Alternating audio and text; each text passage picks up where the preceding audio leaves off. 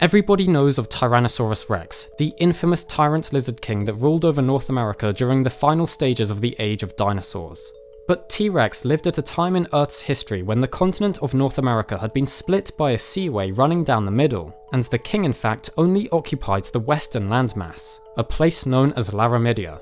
But what was to the east? This other North American continent, called Appalachia, is not nearly as well known as Laramidia, with the geology of the ancient continent meaning that large dinosaur fossils are not as common here. But we do know that there was actually another large tyrannosaur inhabiting this region before Tyrannosaurus itself had evolved in the west, Appalachiosaurus montgomeryensis. This theropod dinosaur was a pretty big creature, with the only relatively complete specimen so far known to science, that of a juvenile individual, already approaching a total body length of about 7 meters. The tyrannosaur is known from relatively well preserved remains, actually being the most complete theropod known so far from the East US. However, these fossils are still far from being the most complete specimens ever. The material currently assigned to this dinosaur consists of fragments of the skull, lower jaw, a few vertebrae, bits of the pelvic girdle and the back legs. Still, these remains have enabled paleontologists to tell a good deal about what this predatory dinosaur would have looked like. Appalachiosaurus had a relatively long and narrow skull compared to later members of its group, and from the fossil evidence available, we can see that this species possessed a row of 6 low bumps on the top of its skull. Similar sort of skull midline ornamentation can be seen in relatives of this species, such as Daspletosaurus and Alioramus. The forelimbs of Appalachiosaurus have been a contested subject too, as earlier reconstructions of this dinosaur, especially museum mounts which used casts to fill in the missing bones, showed the Tyrannosaur as having very long arms with 3 digits on the ends. But in more recent years, others have argued that it's much more likely for Appalachiosaurus to have possessed shorter arms with only 2 digits, similar in appearance to the often mocked arms of the more derived T-Rex. The first fossils of Appalachiosaurus were actually discovered in the early 80s, however it took until 2005 for the animal to receive a name. In Montgomery County in southeastern Alabama, the fossilized remains of a theropod dinosaur were uncovered at the edge of a road cut sometime during 1982.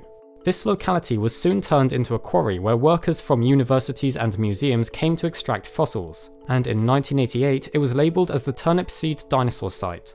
Later, in 1989, the theropod specimen found at this site was reported by a local newspaper to have been referred to Albertosaurus by paleontologists, which led to several mentions of the specimen by scientific publications in the late 80s and 90s, in which certain bones from the supposed Albertosaurus were compared to other finds. But the remarkable specimen was not properly described until 2005, when other paleontologists realised it was complete and different enough to be classified not as Albertosaurus, but instead as a brand new species to science, Appalachiosaurus.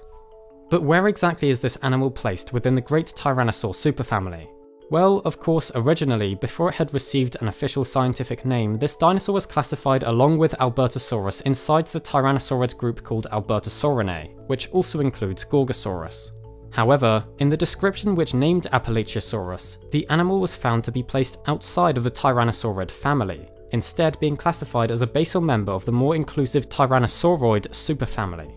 The issue with this placement, though, is that various other tyrannosaur species had been excluded from the analysis, but in a later publication which included some new discoveries, Appalachiosaurus was still found to be a tyrannosauroid, and not a member of Tyrannosauridae.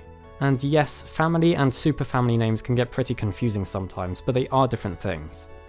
More tyrannosaur classification developments occurred late in 2018, when a new study performed a massive analysis incorporating certain species from the southern hemisphere that had not been included before.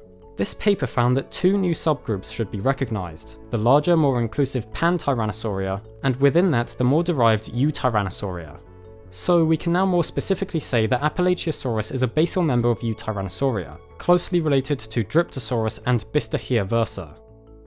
Appalachiosaurus would clearly have been a fearsome predator at the time it lived, potentially preying on the hadrosaurs it shared its habitat with, and despite only a single fairly complete skeleton being known so far, as well as its relative obscurity compared to stars such as T-Rex, this was certainly an awesome creature that I think should be more well known. Of course, there are many dinosaurs that should be more well known, especially the other fascinating species discovered in the eastern US, and perhaps more interest in this mysterious time and place in Earth's history could help to reveal more about just what was happening in this lost world. Anyway, I really hope you enjoyed this video and learned something new. If you would like to find out more about our world, its history, and the wonderful life that surrounds us all, please feel free to subscribe to the channel if you think we deserve it, and if you would like to see more from us.